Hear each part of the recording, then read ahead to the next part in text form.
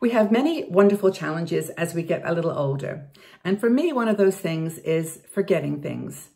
Where are my keys? Why am I in this room? What is that person's name? I'm sure many of you face the same challenge, and I want to talk to you today about 5 different practical things that you can do to improve your memory. It's an art form. My name is Margaret Manning. I'm with 60andMe, and I want to thank you so much for being here today.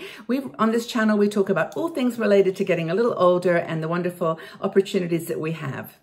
Our show today is brought to you by See Me Beauty. Now, See Me Beauty has a line of skincare products that are designed for older skin. Now, unique things happen as we get a little older. We cannot hide the wrinkles. They're not going to go away. But this skincare product line has wonderful ingredients that are meant to address the changing skin as you get older. Check out their website on seemebeauty.com, and I think you'll find their ingredients and their products quite interesting.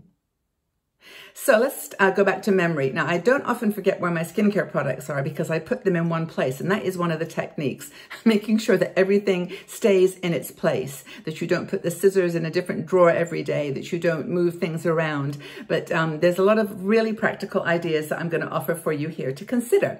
Now, Douglas Cooper wrote this article for us, and you have a look at it because it's quite detailed, and it's also got some great links in it to places where the research came from that he talks about. The main focus for him was a book that was called Book of Practical Memory, A Simple Guide. Sounds good. And this is some very practical and simple things that you can do if you're trying to remember names or remember places or directions. I personally am not wired for directions. I forget the way to get to places so easily. I have to have little maps with me all the time, but that's just, everyone has their own unique memory challenges. But it does seem that it's harder to remember things as we get older. It shouldn't be, because the data actually, and I'll talk about this in a minute, the data actually does show that some parts of your thinking brain process for memory gets better as you get older. But I always think that my computer in my brain is pretty full, and I have to now be selective about things that I remember. But there are some, for safety purposes and other reasons, that you need to work on improving your memory. And there's some ways you can do it. So the first thing that he talks about is getting rid of memory disruptors. Now, there are some memory disruptors that we have control over. And I'm going to talk about some that you're going to go, yes, of course, Margaret, we know that. And and really, there's no magic bullet. It's not like I can say, do this one thing and you're never going to have a memory problem before. But the first thing is to get rid of those disruptors. The first one is sleep. If you don't get enough sleep, you are going to potentially have more problems with your memory, because during your sleep, your body does rejuvenate. It rebuilds new cells. It's the time that your brain just takes a break and rejuvenates, resets. And if you're not getting enough sleep, you're going to have challenges with your memory, potentially. Not always, but this is in the book, the Practical Memory, A Simple Guide, goes into this. So it's all just sort of scientifically based. Sleep. Second thing is nutrition. Plant-based foods, nutritional food is so, so important. Your brain is just another organ in the body, right? So it's like, it has to be fed, just like your body for your muscles and your heart and your liver and all those parts. Your brain has to be fed, not just good food, but water. You have to keep super hydrated, and that's something that I sometimes forget, but water is another thing that's really, really important. Also, you can do mindfulness training or mindfulness practice, meditation, yoga is wonderful. Things that just calm you down and get your brain sort of away from the stress mode of the panic of fight or flight to actually relaxing and just growing. And that's important for memory too, is to focus. And I find this sometimes that, I know this is a silly example, but when I'm playing with my grandson and he has all these trains and I can't remember the names, like, is it Percy or Edward? I know they're both blue, but how do you remember all that stuff? It's because I'm trying to think of too many things.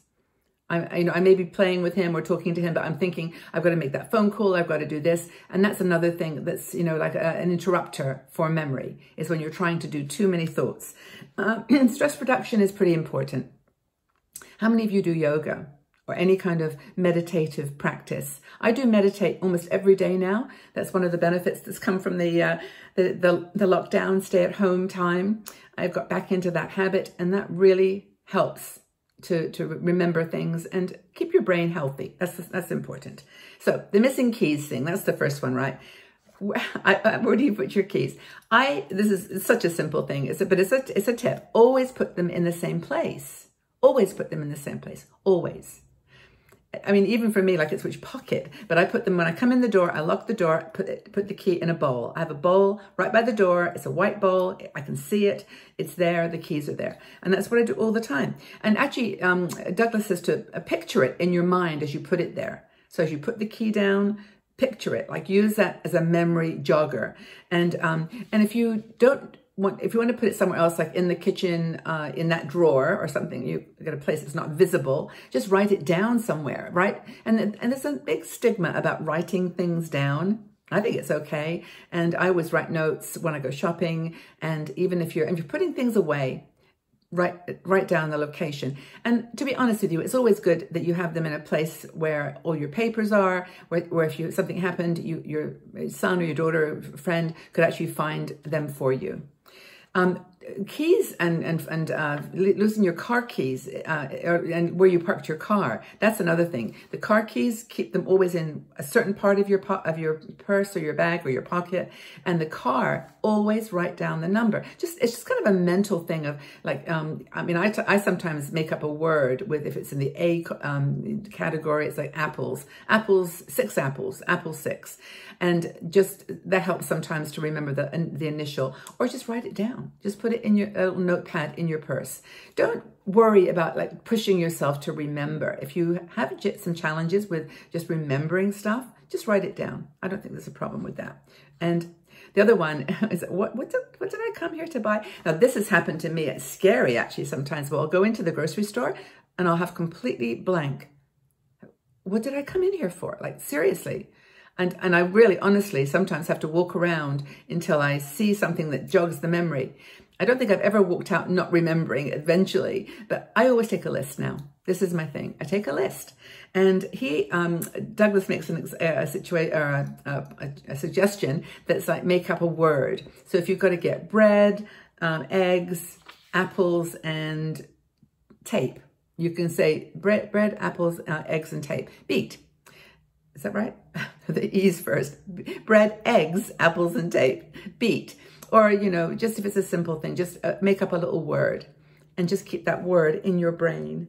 And that sometimes helps. I sometimes take pictures of things I need to look for, because sometimes I have a specific, like, for example, my printer ink. That's a really good example. I think it's 302, but then there's 304, 306, 324. So I always write that down. And that's for me has worked. Another thing is that what's her name? That's I have never been good at names anyway. Just even when I was 18, I've never been really good with names, so I've had to really work at it. I was given suggestion by Douglas, and someone else made this one too, that always put like a word next to the person's name that reminds you, like my name is Margaret, so it might be Princess Margaret. Or if it's like, you know, your name's Ryan, or you think of Ryan Gosling, or if his name is Ryan, or if it's like, for example, like Joanne from Jersey. Joanne from Jersey, and that helps a lot. It's like either something that associates like Princess Margaret, or, you know, a name of a celebrity, you know, like, I don't know, George, if his name is George Clooney. Think of something that really you would remember, or something about them. You know, they were from New York, or they're from Jersey, or they're from, you know, Susie from Seattle. Just connect it with another word that you'll always remember. And by the way, there's nothing wrong with saying, I'm so sorry, I've forgotten your name. It doesn't matter. Just say it. It's better than sitting there the whole time thinking, oh my God, I don't know their name. How am I going to introduce them? I don't know their name. Just say, oh, sorry. I apologize. I've forgotten your name. Don't even apologize. Say, excuse me, I've forgotten your name.